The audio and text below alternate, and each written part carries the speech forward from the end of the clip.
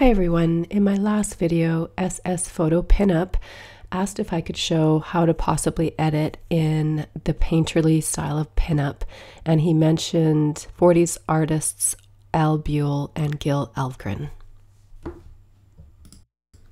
Al Buell was born in 1910, died in 1996 at the age of 86 years. He attended the Art Institute of Chicago and during World War II was rejected by the draft. Instead, painted a variety of popular and patriotic pinups for Brown and Bigelow. Gil Elvgren was an American painter of pinup, and he attended the American Academy of Art. Pinups were reproduced as nose art on military aircraft during the Second World War. He was born in 1914 and died very young at the age of 65 years in 1980. Now I have to say I am obsessed with Gil's work. I love his photo inspiration shots that show where he got the pose from and the little painterly tweaks that he did. And oh my gosh, so obsessed with his stuff. So thank you so much for sharing these artists with me. And let's get into the video where hopefully I can show you how you might make your photography look a little more painterly. Okay, I don't claim to know how they did it. Obviously, they are traditional painters in that they use a photo reference as opposed to, you know, taking an actual photo and trying to create a watercolor effect. So I'm just going to show you how I would do it. And for those of you that are pinup artists, this might really help you get more of that painterly effect. And I have to tell you that I had a blast doing this. So I did 2 images. I'm just going to quickly walk you through the first one. I'm going to get more in depth with the second one because I think I'm more drawn to that effect. So what I did know was, first of all, pinup. I've never done pinup. Now, after seeing these artists, I'm obsessed with it, and now I'm actually going to do a pinup shoot because I love it. I did do a boudoir set several years ago, and this was a client, and she was probably the closest thing to pinup in her attitude and the way that she posed and smiled and was kind of cheeky. So I thought, I'm going to use these images. So this is just shot with a large 4-foot octa feathered across her and a little bit of hair light, camera right. Now, I think what I've figured out going forward is that you really have to accentuate your dodging and burning. You have to go a little overboard on it for it to actually look more painterly in this kind of effect. So I'll just walk you through what I did. So the first thing that I did was I did my dodging and burning. Okay, so you can see how drastically I really went in and I really emphasized the dodging and burning, and I felt like this was really necessary to get this. The next thing I did was I just embellished her makeup. So I simply, if we open this up, I'm just going to turn all this off so you can see, I added eyeliner. I'm just going to zoom in so you can really see what I did here. So this was the eyeliner, and all I did was had a normal blend mode and went in with the black. The next one was lipstick, and lipstick is super easy to do. You just use an overlay blend mode, and then if you want to bring back the highlights on the lips, I would always suggest to use blend if. Okay, next I darkened the eyebrows. You can see that I actually added brush strokes as opposed to just darkening them. Then I added some eyelashes and a little bit of blush. Okay, we'll just close that group, zoom out, and you know, the makeup really added to it. And as we all know, if your subject doesn't have super dark makeup on during the shoot, it will be faded out when you're doing your post. So I always come in and darken it all up. The next thing I did was added my little floral background, because if you look at this, there's really nothing very interesting about it. It's a unique pose, but I went ahead and added my floral kind of look to it. Did a little bit of color balance here, a little bit more color balance here, and this was my final result. Okay. And I think, you know, as far as the first artist look, I don't shoot on white backgrounds typically, although I'm going to start because I really want to try pinup. So this darker background image always lends itself better for overlays and textures and stuff like that. I did actually do something else to this image that I'll show you after the next one. So this one here, I felt like this, because it did have a lighter background, I felt like it would be a little bit better for the final look of what we were going for. So I'll just walk you through what we did here. So the first thing I did was frequency separation. I retouched the skin as well as all the fabric around, so you can really see how frequency separation using the mixer brush is great for this kind of look. The next thing I did was my dodging and burning again. So extreme, right? Like I went extreme. So I'll turn off the dodging, and that was my burning, that was my dodging. And like I said, extreme for this particular look. Then I did my lips with a little blend if, and I did my eyelashes. I'm just gonna zoom in again so you can see. So here's my lips. And again, if you want to maintain those highlights, just use blend if. How do you do blend if? You double click on the layer. You can see I've got blend if here. You double click on it, and what I did was I pulled the underlying layer to the left, and then I separated the two by holding down my option key, and that just brings back those highlights, okay? And then I added some more eyelashes, and I'm just going to zoom out again. And you can see this is really starting to look more pin-up-y, just with those basic edits. And then for this one here, I added a sharpen layer. So let's zoom in really quick.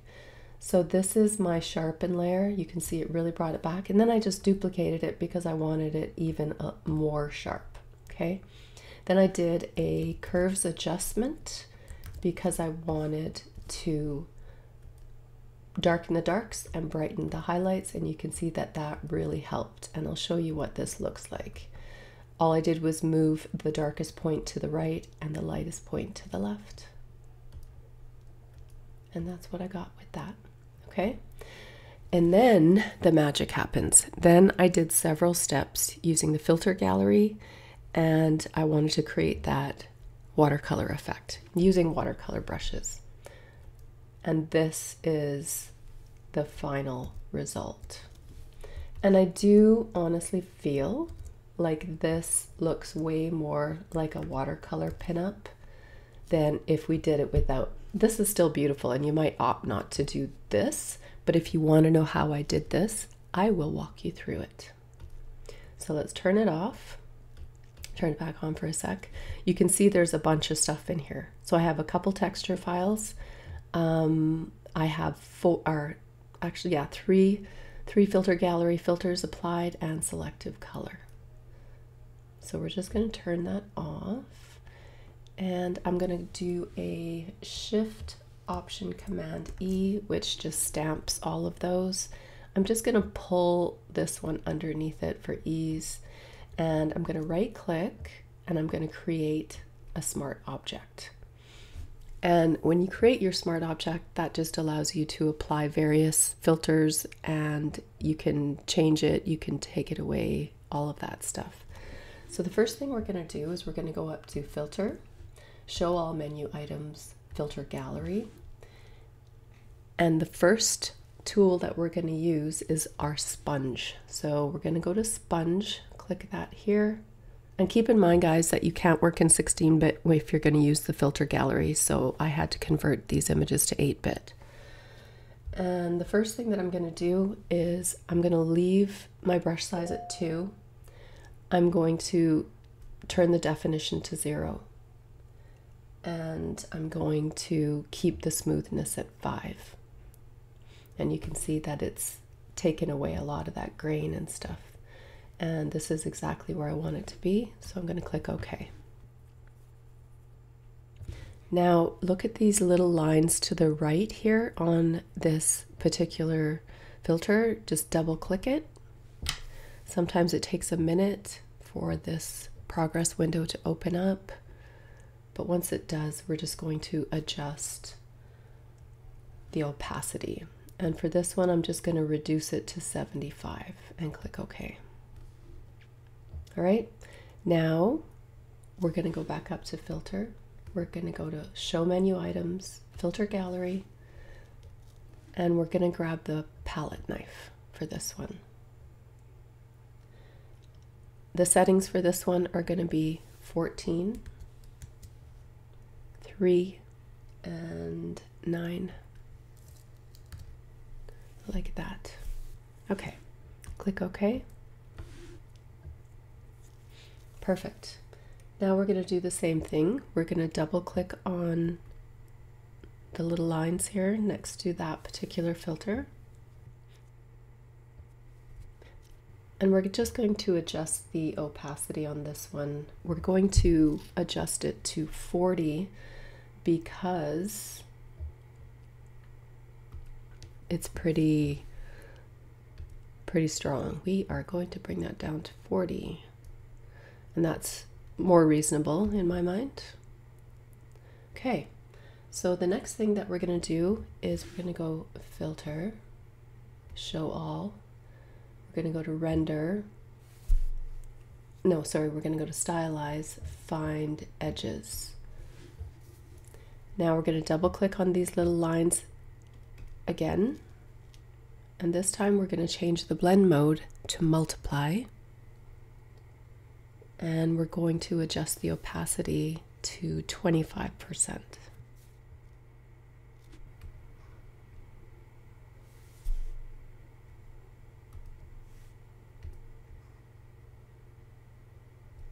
Right about there. Okay. All right, so that's all that we're doing to get that painterly effect, which I think looks amazing. And then the next thing we're gonna do is, I should still have it open somewhere here, this one. So this is the texture that we're gonna use for this particular effect. And what I wanna do first is just grab my patch tool and just minimize some of these scratches on the paper. And it's great to use a paper texture. I feel like it works well for this. But what we're going to do is we're just going to minimize some of these creases because we don't want them to overpower the image. And this will just help reduce them.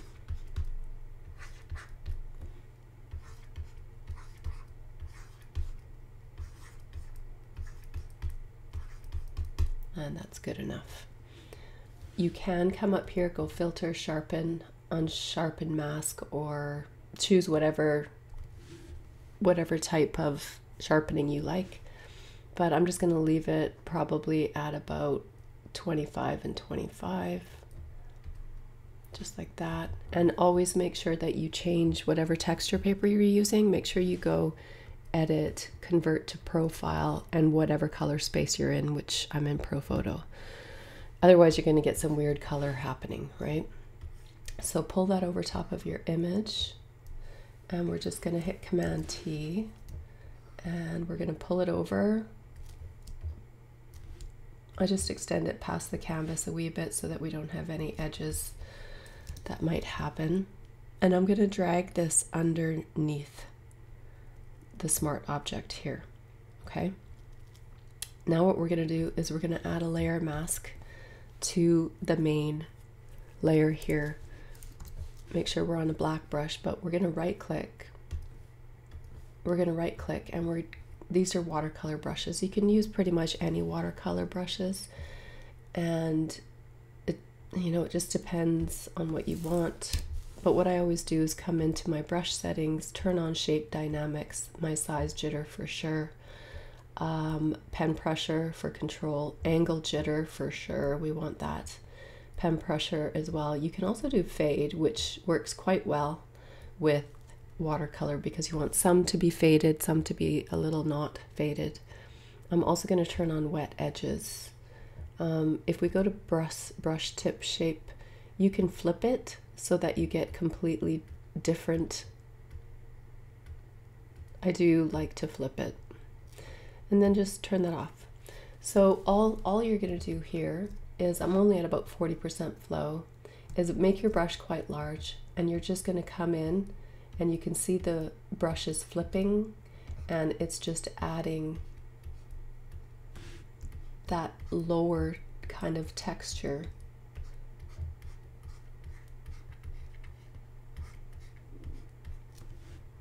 And don't worry about if you do this and it goes over top of your subject, because you're going to come back in later with a soft brush and you're just going to paint that back. But I'm just going to reduce my opacity down as well, because I don't want it to be quite so heavy down here in the darker parts. I'm just painting this back a bit.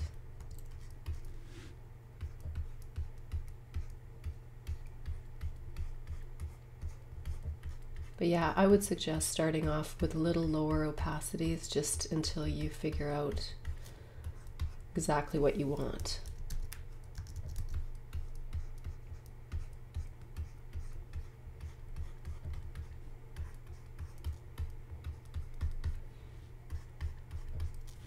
And because you can't come in and reduce the opacity because we used it straight on the smart object, I would recommend coming in and feathering that out just so that the edges kind of fade a bit more, and that's in your properties for your mask.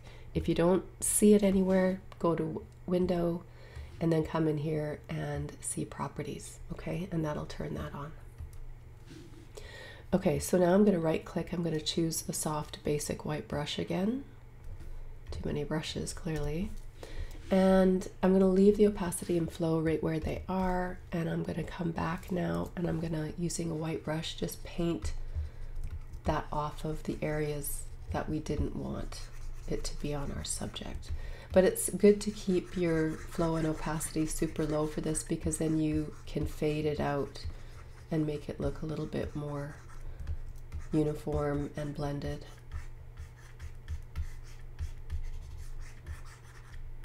So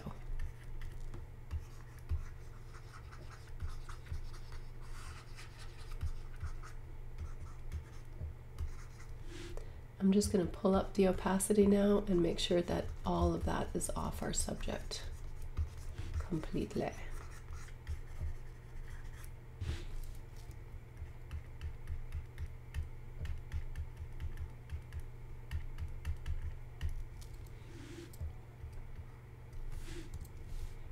Go back to my watercolor brush over here, and I'm just going to paint that back a little bit.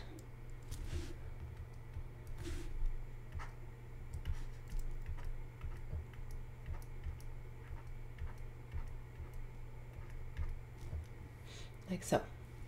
Okay, now we're going to come back to the texture layer, which is down here.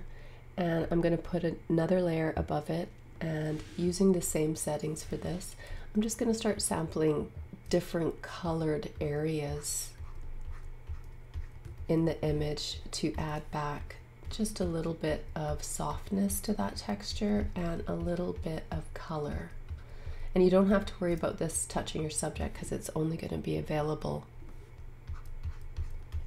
wherever the texture layer is. And then you can come in and you can just change your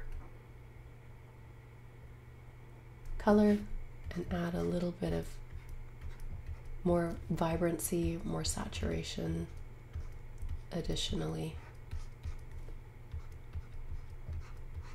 And it's pretty subtle.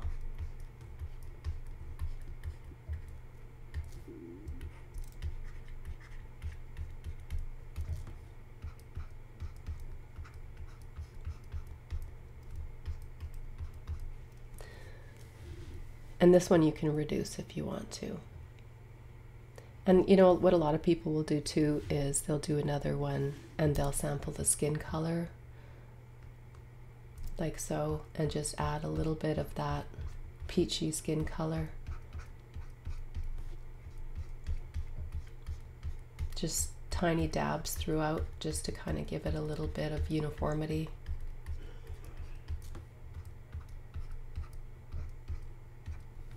Like so. And you can see the before and after. It just adds a tiny bit, which looks pretty cool. So that's before, that's after. You can actually reduce the opacity of that texture layer, and that'll really help as well. Something like that. But I feel like this just really does like have that pinup look, right? Let's do our selective color. I'm going to add a little bit of cyan to the blacks, and I'm pulling it down just a smidge. And then our neutrals, we're going to add a little bit more yellow, probably a 2. Not going to add any red, might add 1 of green just so that it's not quite so red, and pull that up to 1. Let's go to our whites, and I'm just going to pull the whites right up, and that's going to bring back our highlights. So you can see the highlights right there, how wonderful now those highlights look. See the difference? That little bit of color grading? Color grading is key, guys. Let's just reduce that color grading to about 70, and that's better. And we're going to do one more thing. We're just going to go to our curves, and we're just going to pull the highlights up just a bit more. Most of these pinups are quite bright, which I really like. And I think I'm going to leave the black. Yeah, I'm going to leave that. Might even pull it up just a bit there. There. So write down those steps, record them on a piece of paper if you want to do this, and feel free to play. So you can use any kind of texture, any kind of thing, but your dodging and burning is key. If you are very new to dodging and burning, you can go to my Teachable School. I have advanced courses on dodging and burning, which will teach you everything you need to know in order so that you can learn how to master dodging and burning, which is, you know, entirely important part of editing. So now I'm going to show you what I ended up doing with this image. So I took the original image of Shola that I added my florals to, and then I did the exact same technique I just showed you, and I converted this image into probably more of a painterly looking image, and I really like it. I really like it. I think it turned out super cool. And you can see these are the same exact steps that I used. So I just really want you guys to try it, especially for those of you that are interested in pinup. Please comment below, let me know what you think, and let me know if there's any other artists or photographers' styles that you would like me to kind of break down or do my own version of. And until the next video, I'll see you guys soon.